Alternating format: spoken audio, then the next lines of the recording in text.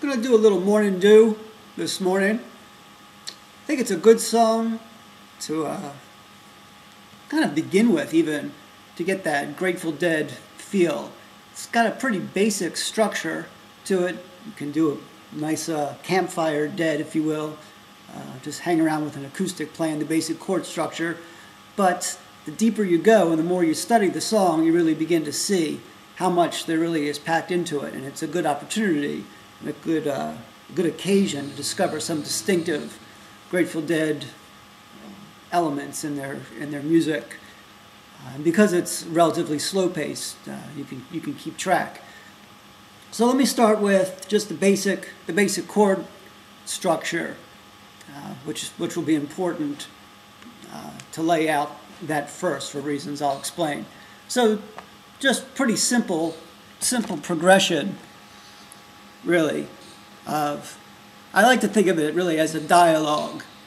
Each verse has two lines.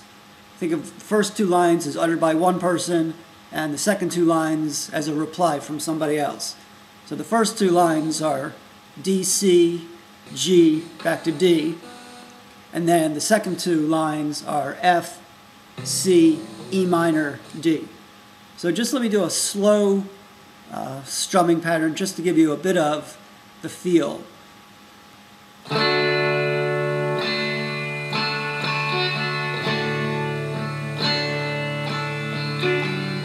Walk me out.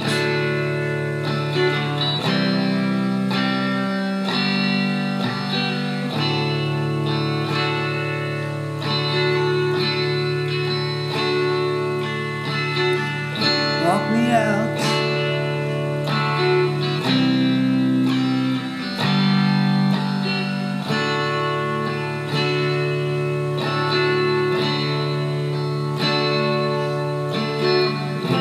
Can't walk you out.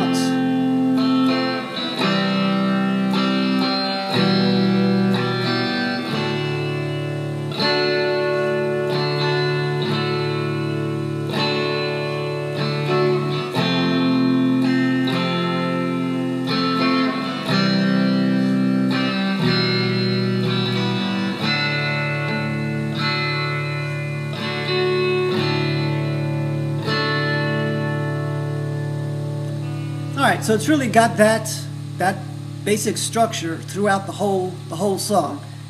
Now I intentionally just did that simple strumming to really bring out something that's important, which is how long they pause on the D. Each line returns back to the D, and they hang out there for a decent bit of time before they continue either a new verse or the next line. And that's going to be an important thing to deal with. Now, lots of bands, your typical rock band, would have a rhythm guitarist basically strumming those chords throughout and then have a lead player doing stuff on top of it. And at least as I see it, I think the Dead kind of fell into that in the later years, where there was a lot of just playing of the chords and Jerry soloing on top of the chord progression. What made the later versions often so powerful and such a fan favorite, I think, really was just his heartfelt singing, as well as the intensity of the solo and the crescendo that would build and build and build. Speaking of that crescendo and that last part, though the verses go in the way I described it, the way the song ends with the repeating of the line, I guess it doesn't matter anyway. That's just a repeating of the F.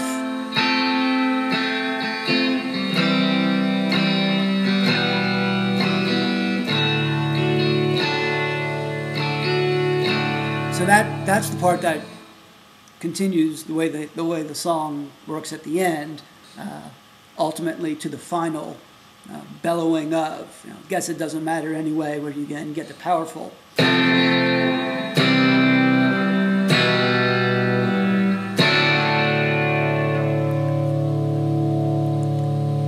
But what's different about the late versions from the earlier versions is I think the earlier versions took many more risks. And that's the one I'm interested in. So the stuff that I'll try to show you next really is based on some of the earlier versions, say early 70s, especially around 73 and 74, where I think the versions get really interesting. Part of what makes them interesting is, and often there's hardly anybody who's actually playing a chord. There's very little actual playing of chords. Instead, what you've got are Garcia playing essentially leads or single lines. Weir's doing that as well. Not playing a lot of chords, playing a lot of single lines and doing a good bit of noodling around himself. Then Phil is doing his typical bouncing all over the place, and the keys as well are tracing out lots of interesting single lines. So you've got all these threads that wind back and forth, and it makes the song a bit riskier, and there are versions where it feels like the whole thing's going to fall apart because they're each doing their independent lines, and there's no, or not much, organizing or foundation or center given by the chords. I think they played it safer in later years with a more traditional strumming of the chords to set up the song with the soloing on top of it. But it's because of the earlier stuff is a little bit more risky and musically interesting that I want to explore. Alright, so the first thing we'll do then is talk about the opening riff. Now the opening riff really has two parts. It has the recognizable start, and then it's got a second half, and that second half shows up again and again. So the opening riff goes like this.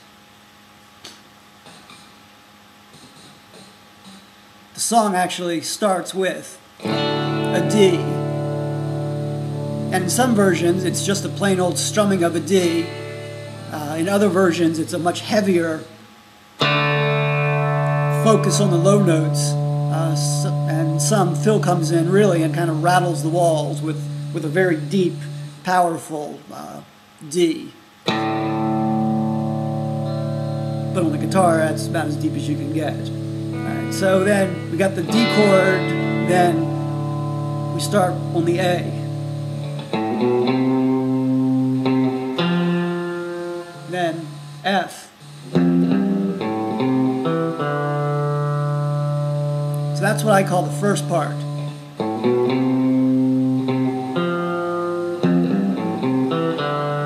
And then here's the second part.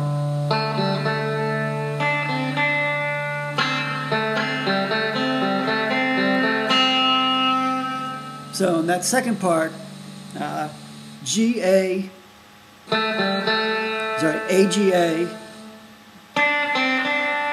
D-C-D, G-A-C. And that second part is something we're going to hear again and again. Now, one thing that's important is to recognize the different places on the neck that you can play that, what I'm calling the second part. Jerry likes to move it up here to the 5th fret, and a lot of action is going to happen in the 5th, the 7th fret region, as well as up at the 7th, up, say, to the 10th.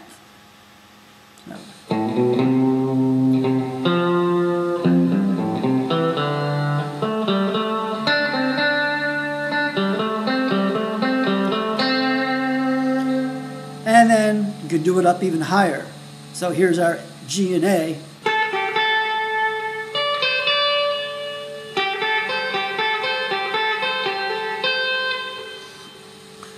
So my point of stressing that is a way of dealing with that long pause on the D that we mentioned before. So very often what you'll get is go a little bit faster.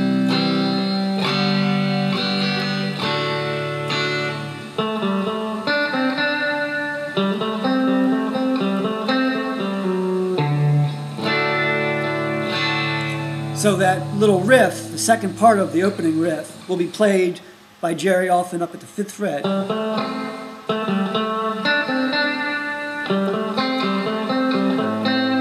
Sometimes he'll move it all the way up to the 8th and the 10th.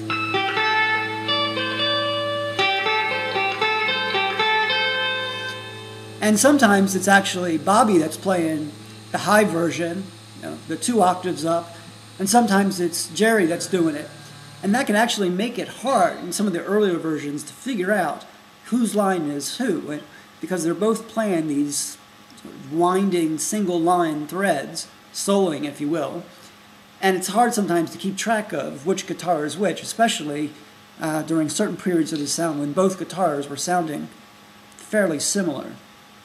Alright, so there's an important part. Now, as I said, there's all that long pausing and staying on the D, and that's where there's an opportunity for some interesting stuff to be done. Now, I think the key to really getting into the more sophisticated stuff beyond just campfire dead, as I called it, is recognizing that the song is based around D Mixolydian. So let me explain that briefly and then show you how that factors in and can be put to use.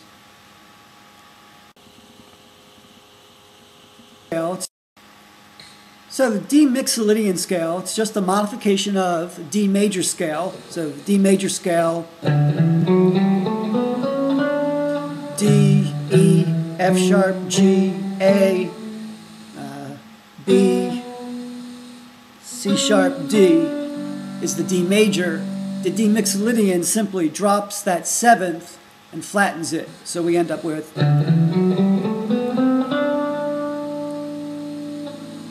Now, if you think about the notes that are just played, those notes of the D Mixolydian are the same notes found in the G major scale. And the way that as I've tried to explain it in other videos is, Mixolydian is 5th in the order of the different modes. So you ask yourself, what major scale would have D as its 5th?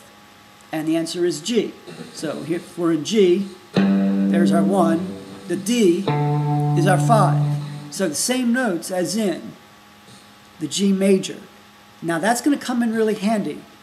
What you should think about doing is playing the G major scale, but think about what it looks like at the 5th fret. A, B, C, D, E, F sharp, G, A, B, C, D, E, F sharp, G, A, B, C. Sorry.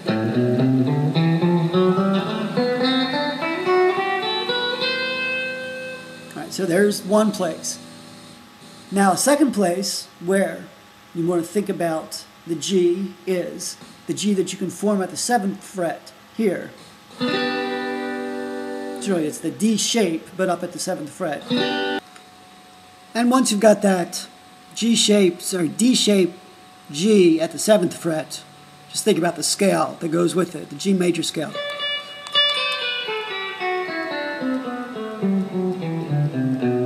So between that and the one up here,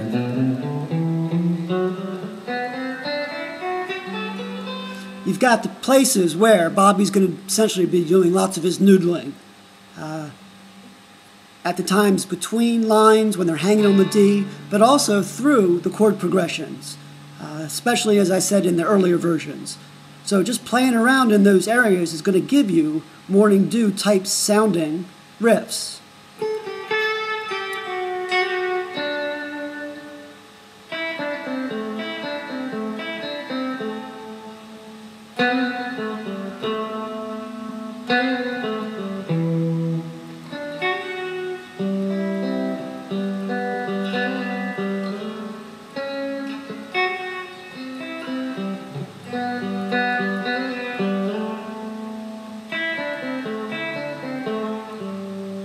Here's a little step down that he uses in the lead up to the verses.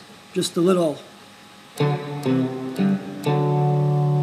So partial, the 1 and the 3 on the D. 1 and the 3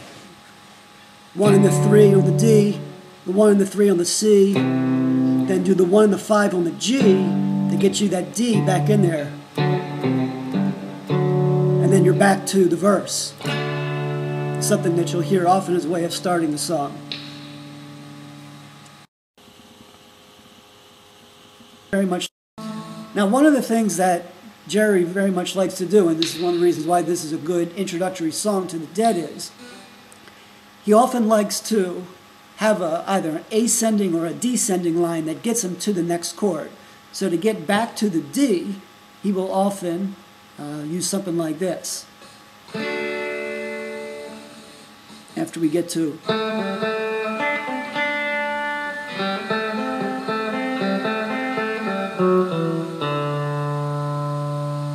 so that second part of the riff that gets repeated.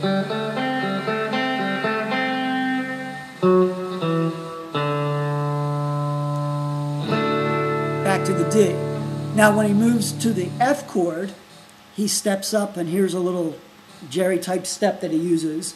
Use the open D and then go to the C.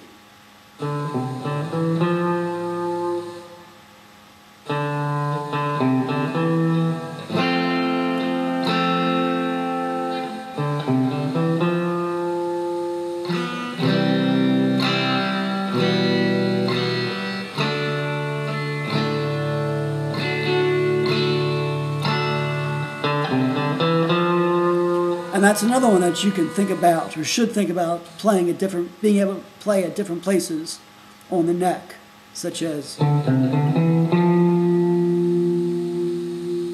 or even higher. Let's see.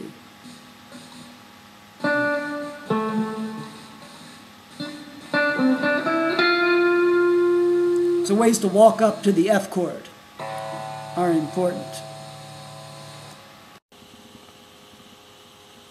This crucial part of this song is what people refer to as the walk-up. It's before the first lead break, after one of the verses.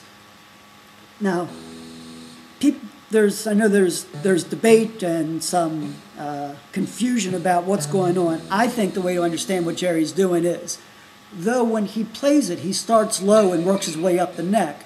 When you think about the notes he's playing, he's really just playing the notes out of what I said before, the D Mixolydian scale, with this exception. He skips the B. He leaves the B out. And we're going to have a back and forth between the A and the C, and then once he gets to the C, he's going to walk up from the C all the way up to the D. So let me show you what I mean. So imagine we play the verse. Now here comes the walk-up.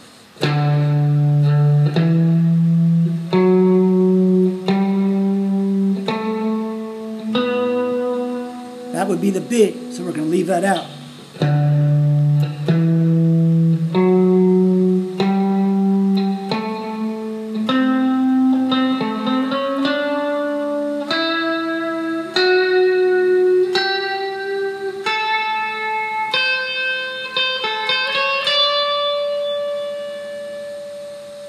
So it's really just the notes of the D Mixolydian.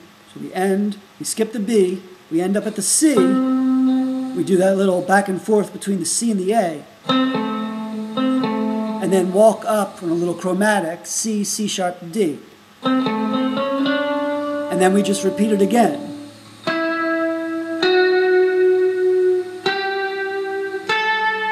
C. So there's our A and our C. Now people often accuse Jerry of making mistakes.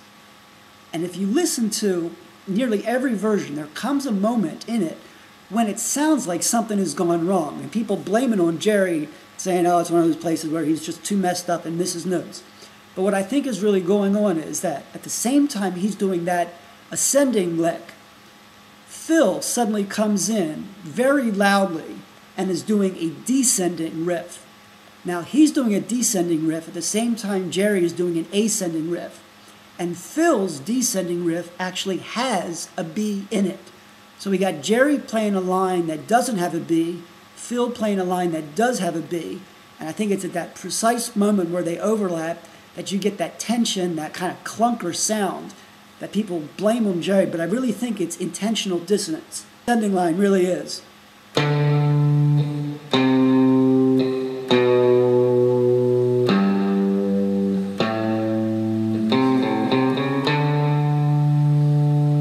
it's D, C, B, G, A, then that same chromatic step up from the C, A, C, A, C. So again.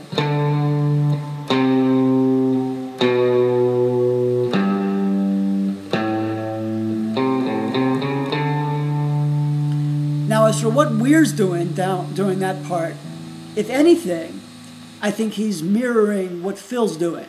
So you can do little partial chords. So the 1 and the 3 on the D.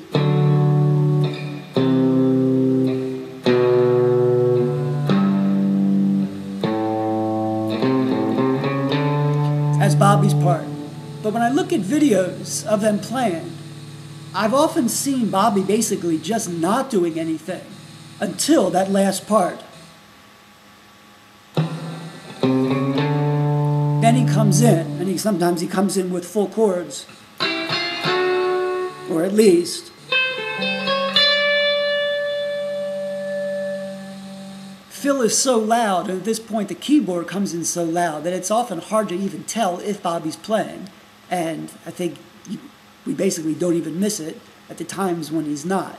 So what's really going on is Phil's playing very loudly this descending line, Jerry's playing the ascending line, and at that moment when Phil's playing the B and Jerry's not, is when you get that dissonance. But I think it's intentional and not a mistake. All right, so once that happens, then they move right to the lead. So let me say now a few things in closing about the lead that gets played.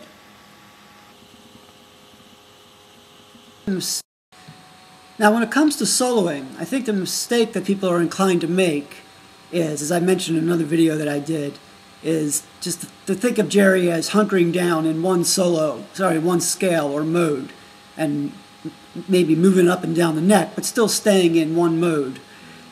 I don't think he's doing that in this song. In some songs he does. I think in the solo in this song, what he's really doing is he's playing through the changes.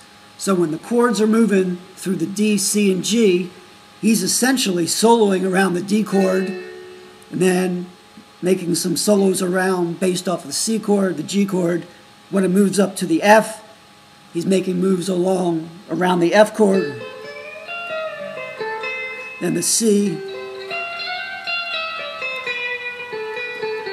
and then the E.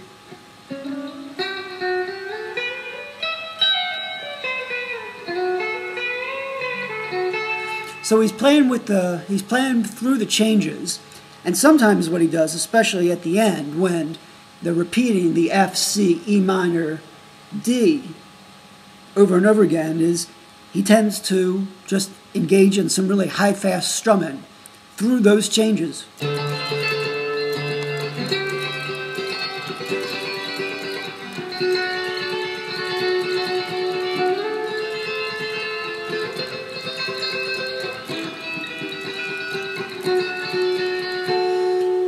So try to avoid the temptation of just looking for a single scale and work on playing through the changes. It's hard to do because you got to keep the rhythm straight, and you got to keep up with the changes and try to do something that's interesting as well. And I've suggested the way to start is think about arpeggiating the chords, playing around with just the arpeggios till you get your confidence in the timing, and then you can start doing more elaborate stuff.